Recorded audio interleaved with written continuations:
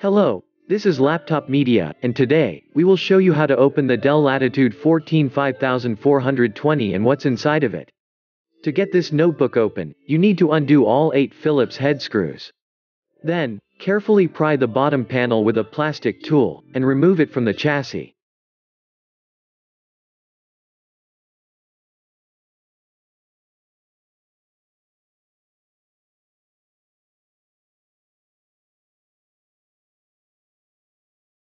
Please remember, it would be of great help to us if you just hit the like button and subscribe to our channel.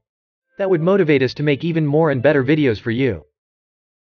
Dell did a good job in the battery department by supplying a 63 watt-hours unit inside.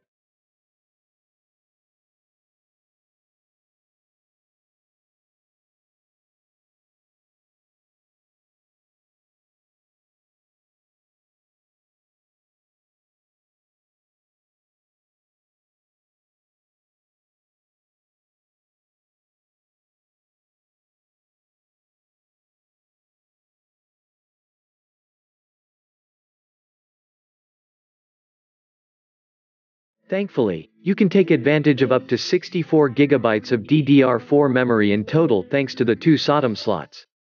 Also, there is a single M.2 PCIe X4 slot for storage.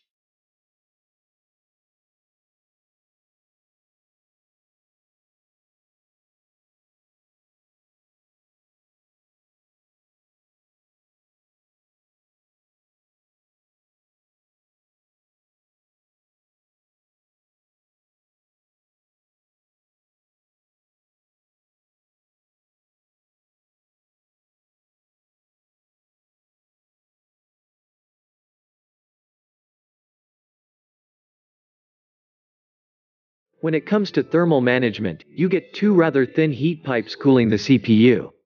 Respectively, the heat is dissipated with the help of a heatsink and an average size fan.